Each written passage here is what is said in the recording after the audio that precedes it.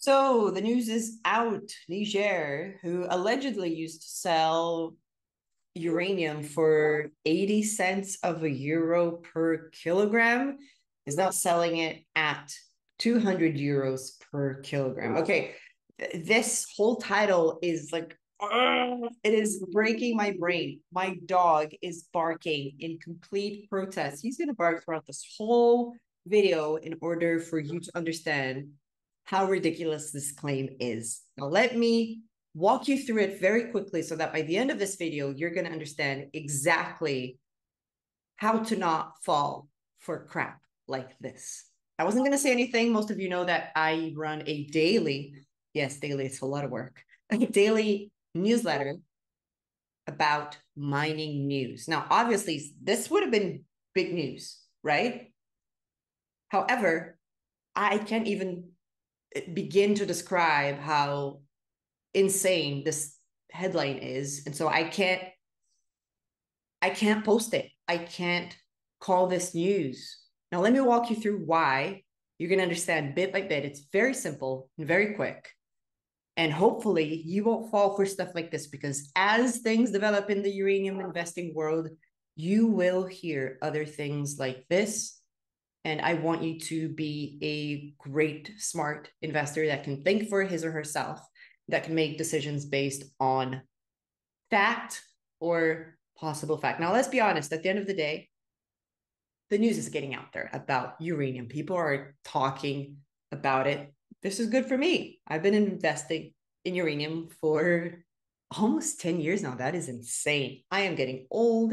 Let's not get into that. But let's just start very quickly on how this whole thing began. Now, I wasn't going to say anything about this news, but when people like Tracy, who is an actual expert in oil and energy, start to tweet stuff like this, I get concerned, because it's my job to educate people when it comes to mining. And I have Niger very close to my heart. Okay, I'll be honest. I am pretty close with the people who run Myriad Uranium, which is a tiny junior in Niger with lots of potential. Wink, wink, nudge, nudge. And I also actually had the opportunity to moderate a panel at PDAC when it came to the Nigerian, it's not embassy, that's not the right name, their minister of mines and, her people, basically. So the country was represented at PDAC, and I was the person who was moderating the panel to promote Niger. And here's the thing, for all intents and purposes, it was my belief at the time, and it still is, that the people in power wanted mining to grow as part of their GDP. More on that later. And when somebody says something like that in uranium land, which I feel I can't call it my turf, I don't own it, but I'm deep in the market, then I feel like it's my moral duty to debunk it if I can actually do that. So let's take a look at what Tracy posted. Now, let me tell you something. Tracy, great follow for oil and energy. Go follow her at CHIGRL. Okay, she has a lot of fakes going on, and so make sure it's the real deal with the little seal and everything. She's got almost 300,000 followers, and she posted that Niger increases the price of uranium from 80 cents of a euro to 200 euros. Okay, first things first. Number one, does Niger as a country sell any uranium? Or is she talking about, and I'm not saying she, but whoever posted this is talking about companies that mine within the borders of Niger? Well, what I know is that Niger has a state-owned company that does JVs with local mines. And so what happens is, if you find a great deposit in Niger and you want to mine it, not just in Niger, but a lot of different places, you'll get somebody knocking on your door way, way early in the process.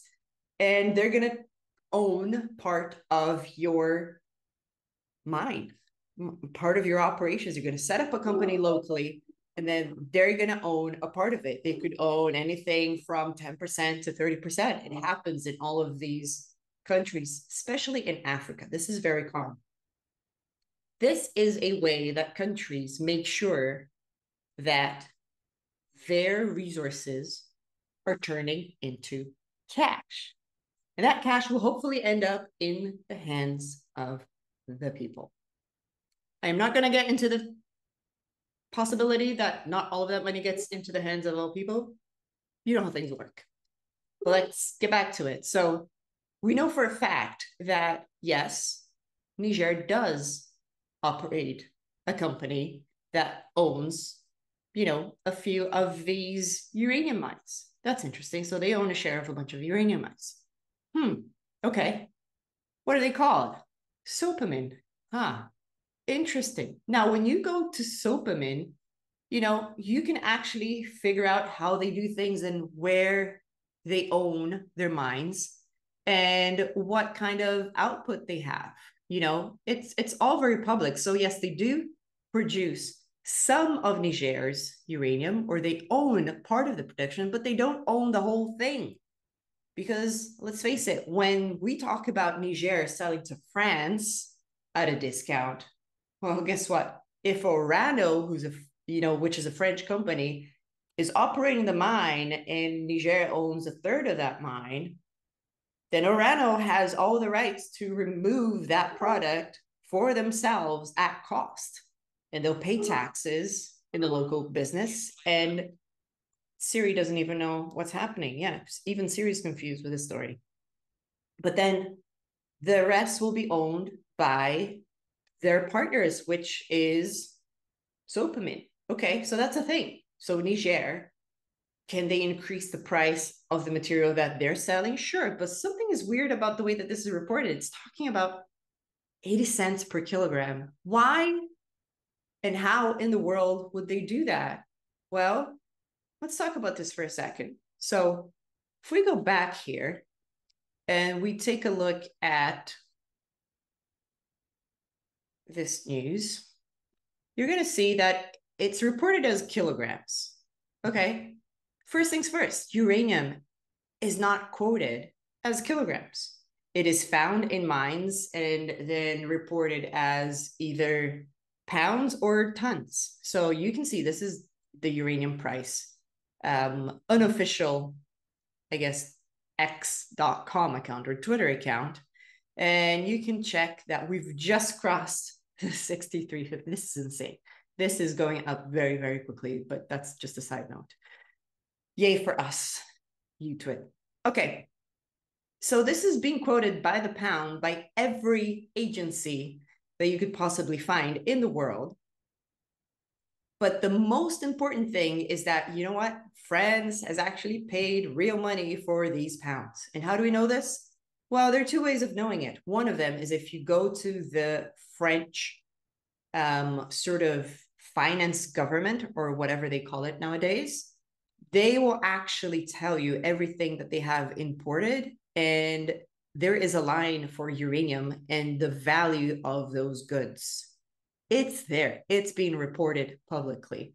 But also, I got this World Bank link, which tells you the trade value of Niger export. Let me make it bigger for, those among us who can't really read that small.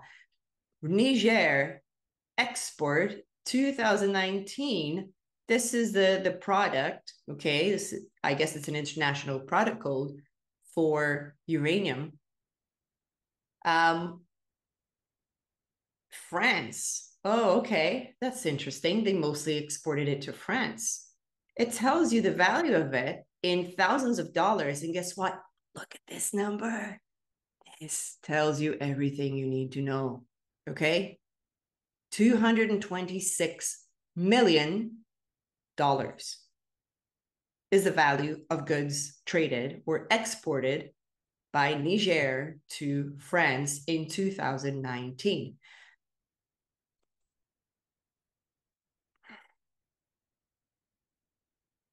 I don't know what else to say. If you want to claim that this is kilograms, I mean, that would mean 40 cents per pound. I mean, what I just showed you proves it that it's not. Now, it would have to be a case of so much corruption that the Nigerian government is not just lying about their numbers, but that they have an empty shell of a company that makes no money. Do you understand the gravity of this? And that France is reporting fake numbers, and that the World Bank is also reporting fake numbers. It makes no sense. If we were talking 40 cents of a euro, which is about 40 cents USD per pound, then in order to only make 226 million, they would have sold probably more than what the country has in pounds of uranium in the ground currently in 1 year. Like, this doesn't make any sense. It just doesn't.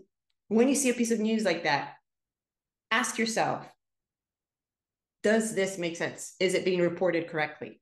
Now, the way you don't fall into things like that is you have to have a 30,000 foot view of what that particular market is and what it does.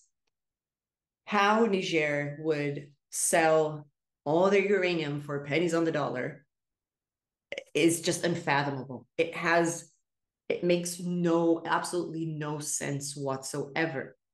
Now, there could be a very tiny surcharge, an extra like stamp duty on the pounds that leave the country that are not Niger's. You got to pay attention to this. And the reason why we fall into these little narratives is because we're the underdog.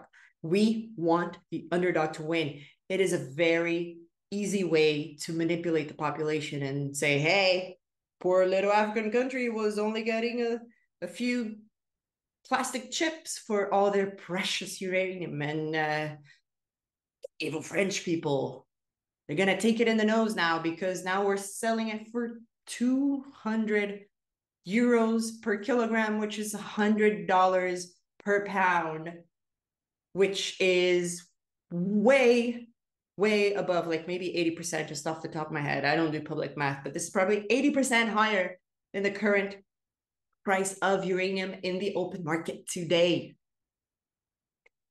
Makes no sense. It's a commodity.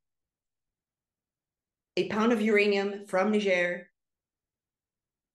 does not power up more easily or quickly or cleanly than a pound of uranium coming from Canada.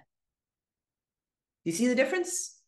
If it's a commodity, it doesn't really matter where it comes from. Yes, it matters where it comes from because in Niger, it's likely that you're going to have political issues with what's going on with the current coup, but that means that it should be cheaper, not more expensive.